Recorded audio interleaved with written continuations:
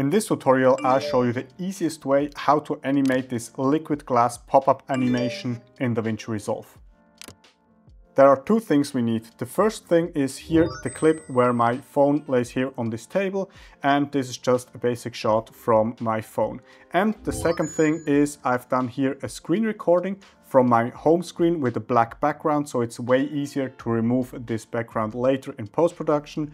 And then simply the message pops in from my girlfriend, and you see we have here this liquid glass pop-up animation, and we just take this out of the screen recording and put it into our scene. And this is pretty much everything you need. I've put a link down in the description below where you can download all the footage you need completely for free, so you can rebuild it together with me. First, we need to prepare here the screen recording clip. Go to the right side to the inspector, and here on cropping, we need to crop the top so all these numbers are away, and we crop the bottom just a little bit so this white bar is gone, just like that, but not more, because down here we have this pop-up animation, so don't crop more down there. So it pops in right away here. And then at the end, I want that the animation pops away, so it doesn't stay like that, so it goes away again. So that means I trim this clip right here, copy this clip over by holding down Option or Alt, go here to change clip speed and click here on reverse speed. So when we play it, you see the animation disappears at the end. So I just align it here to the end of the clip. So when you play it, the animation comes and it disappears. And this is the whole preparing that we need. We create with this upper section a new compound clip, and then we're done with the preparation. Select both clips and create with them a new Fusion clip. Go to the first frame and jump right into Fusion. Here in the Fusion page, delete both merge and the background nodes. Your media in 1 should be your clip with the phone, so connect it with the media out. And your media in 2 is the clip with the screen recording. But first, before we connect it, we want to track here this scene, so the whole animation is tracked to our smartphone. So go here to the media in 1, hit Shift and Spacebar, type in tracker. With the tracker selected, search a high contrasted point. It works very well here with this little scratch here on my screen. Adaptive mode, set it to best match and track it both ways. Down here on this right window, you can see if the tracker does a good job, but normally it works very well. In the free version of DaVinci Resolve, you have the point tracker. It works as well, very fine. Then go over here to Operation, click on Match Move. So everything we plug into the tracker is matched to the move. Then select the media in 2 and connect it to the tracker, and you see we have our media tracked to our smartphone. Now to get rid of this black background here, select the tracker, go here to Apply Mode and set it to Screen. But now you see we have here just a little bit of a border, so select your media in 2, hit Shift and Spacebar and type in Luma Key. Press Enter. Now play around here with the settings until you're happy with your pop-up animation, and you see only with the contract, here I put it to 1, we get rid of this little border around here, and it also looks very nice like that. And to make it look even more like a hologram, select the Luma Key, hit Shift and Spacebar, type in Soft Glow. Then we have that little bit glow. In my opinion, it looks the best when we disable here the red, so it's a little bit green and blue. And we increase the glow size and decrease the gain size just a little bit. So when we turn it on and off, you see we have that little teal glow on it, and in my opinion it looks very nice. Then when you're happy with your hologram, we just need to position it in our scene. So for that, hit once again Shift and Spacebar, type in DVE. And with this DVE node, we can position our hologram 3D in our scene without going into the 3D space. So for that, select a frame here when the pop-up animation starts. So you see it's down here on the bottom of our screen recording, and position it where you want to have, here right on your phone.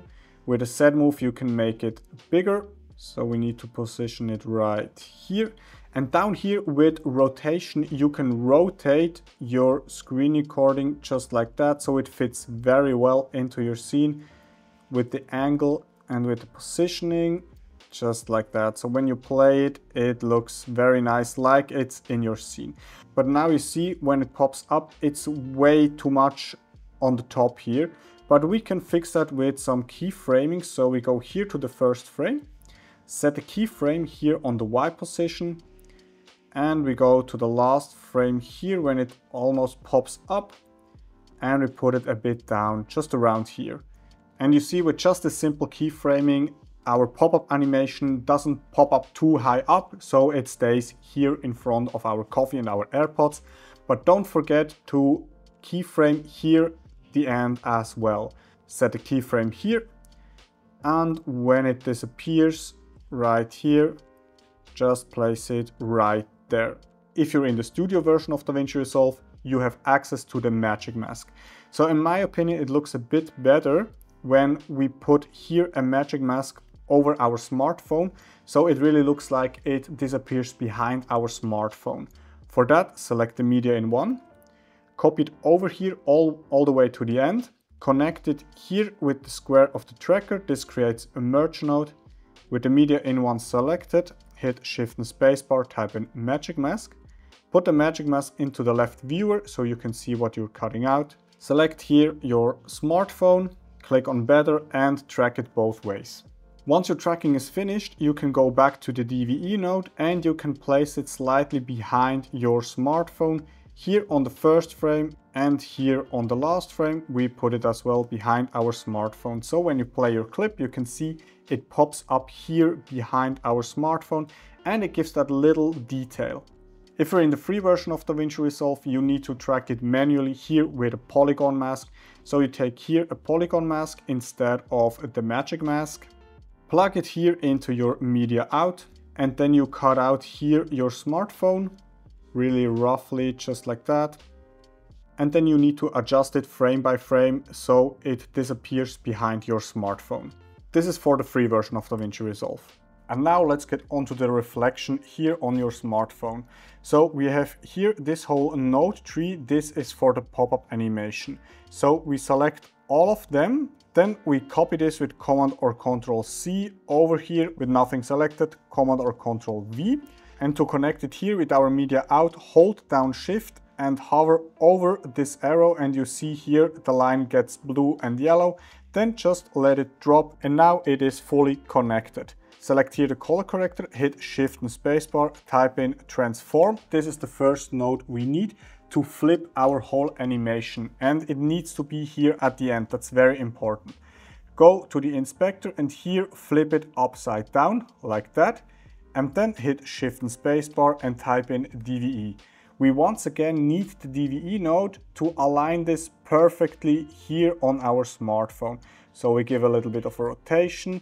Maybe we make it a little bit bigger. Here it depends on your eye, how you think it looks the best. So I adjust here on the rotation, maybe the X-axis a little bit, the Y a little bit, and the Z like so. And in my opinion, this looks very nice for a reflection like that. Here with the DVE node selected, hit Shift and Spacebar, type in Gaussian blur. So this gives the blurry look because it is on the smartphone and it's not clearly visible here like the real hologram. So we need to give it a little bit of a blur.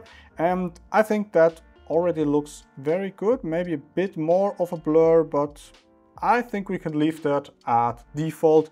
And the last step is we just need to cut it out so it doesn't lap over here over our smartphone. And for that we select here the Polygon Mask, drag it all the way down here, because we have here our whole node tree from this reflection, and now we need to cut out the whole reflection. So that means we plug our Polygon Mask here into the blue input of the tracker, and now you see it's gone. Simply zoom in here and mask out your smartphones until you've cut out here the whole shape, and as soon as you make the loop here, you can zoom out. Your reflection is perfectly cut out here. Maybe the edge is a bit too hard, so select the Polygon Mask and give it a little bit of a soft edge. And because we copied over the whole node tree, the whole animation stays the same. So it pops up and the reflection as well. And you have a very nice looking, high quality liquid glass pop-up animation with some reflection in it. With that said, have fun creating and see you in the next one.